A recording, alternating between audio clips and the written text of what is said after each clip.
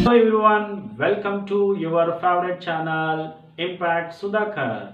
Keep watching. I am Dr. J. Sudhakar, Assistant Professor of Botany. I hope you enjoyed an introduction to part 1, which contains very interesting topics of structure of the flower and also about the carpel, Apocarpus cainicium, Syncarpus cainicium, and also sexuality, bisexual flowers, unisexual flowers. All these things we covered in the part 1. Now in this part 2, I would like to explain about the structural symmetry, merosity and position of the gynoecium and the thalamus. So don't miss it. You watch until the end. If any of you did not see the first part of my video lecture, I have already provided a link in the subscription. With the help of that, you can watch your one. Up to now, if you are not subscribed to my channel, please subscribe it. So now we will go to our lesson. I would like to ask one question to you. Just tell me, what is our national flower? Lotus. Okay, thank you. Explain to you the concept of structural symmetry with the help of the one flower, that is lotus flower. Look, this lotus flower. This lotus flower, if you want to get two equal halves for this lotus flower, we can get by cutting in any angle towards the center. If you cut this angle or this angle or this angle, any angle if you cut, if you are getting two equal halves, that flower is called as actinomorphic flower. That symmetry, radial symmetry. So best example is lotus. This is also another lotus flower, and datura, this is also best example for radial symmetry, and hibiscus. All these flowers are best example for the radial symmetry. So next one, now you see this is a very small flower, Clitoria alternata. If you want to cut two equal halves, so we can cut in only one direction, that is called in vertical direction. So in vertical direction only we can cut two equal halves. So such flowers we call as zygomorphic flowers. It means these type of flowers we can cut in only one angle for getting two equal halves. These are flowers are zygomorphic flowers. Best example is Papilionaceae family, peas, beans, valeria, tephrosia. All these flowers are best example for the zygomorphic flowers. Now look, this flower is called Canna indica. Especially this Canna indica mostly grows along the ponds, waste places, all these type of places. And if you want to get two equal halves from this Canna indica flower, we will not get it because of arrangement of the floral parts. So we will not get any two equal halves on any angle. That is called as asymmetric flowers. So all these three I explained in detail in this chart. Look at this chart and you will get clear idea. To understand the concept of structural symmetry. Actinomorphic flower, we will get equal halves in any angle. Zygomorphic flower, we will get equal halves in only one angle. And asymmetric flower, we will never get equal halves in any angle. So this is the three. I hope you understand all examples also. This is called structural symmetry.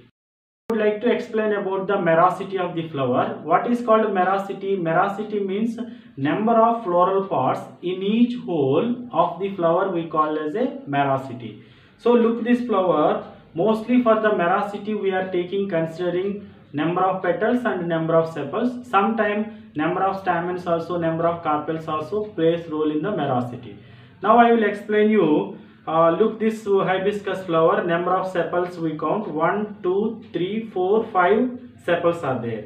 Same way petals 1, 2, 3, 4, 5, 5 petals are there. If you see, look, the carpels also 5 will be there. Same way datura flower also, number of sepals you see 1, 2, 3, 4, 5. Number of petals 1, 2, 3, 4, 5. So 5 petals, 5 sepals. At the same time inside 5 stamens will be there. Suppose if you take for example this is Bauhinia flower, 1, 2, 3, 4, 5. 5 petals are there. So likewise in each hole, if the number of petals or sepals are 5 or multiples of 5, we call them as pentamerous flowers. So next is ixora. In this ixora, if you observe a single flower, look this one single flower and count number of petals. 1, 2, 3, 4 petals are there. Number of stamens also 4.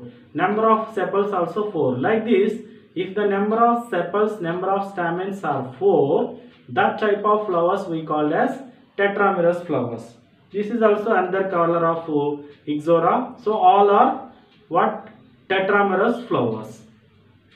Next to trimerous flowers. Trimerous flowers means in each hole there will be total number of floral parts 3 or multiples of 3. Example, anion, euphorbia are the best example for trimerous flowers. Now you got very clear idea about structural symmetry and meracity. So these two I given a text in 2 slides. Just make a look and come back. We will explain you about the position of gynoecium and the thalamus.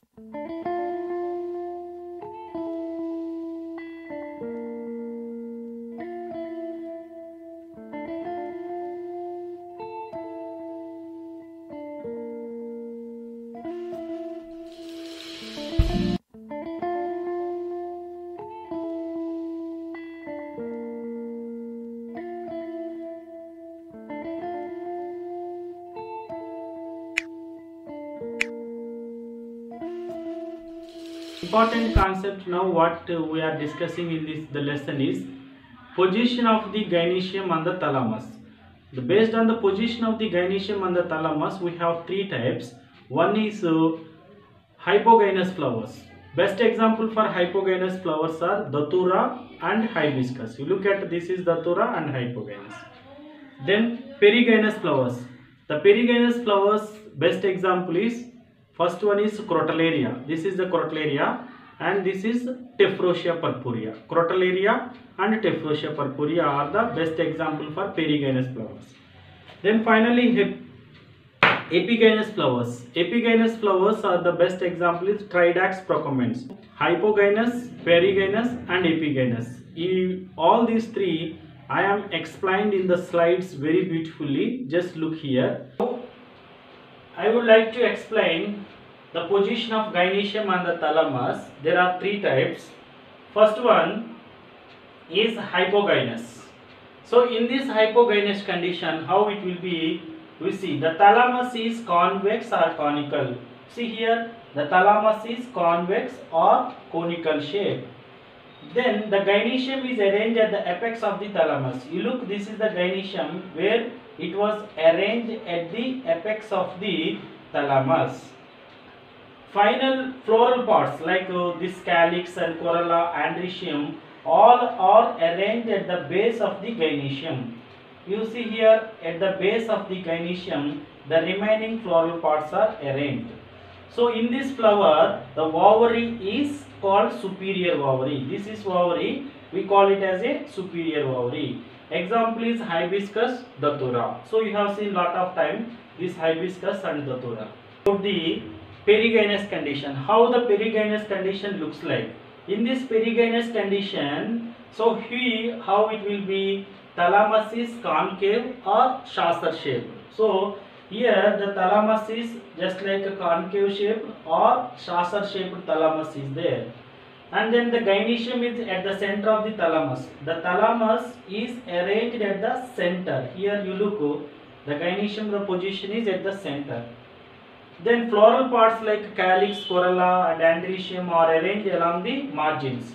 Calyx, corolla, androecium arranged along the margins of the thalamus. Then in this flower, the ovary is called off inferior or off superior. Look here, the ovary is off inferior or off superior. So best examples for this crotalaria, Tephrosia, plums, rose or pear. Then third one is epigynous. What is the epigynous condition?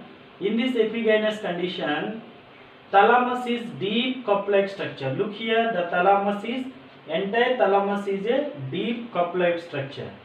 And the gynoecium is at inside the thalamus. You look, the entire gynoecium just inside the thalamus.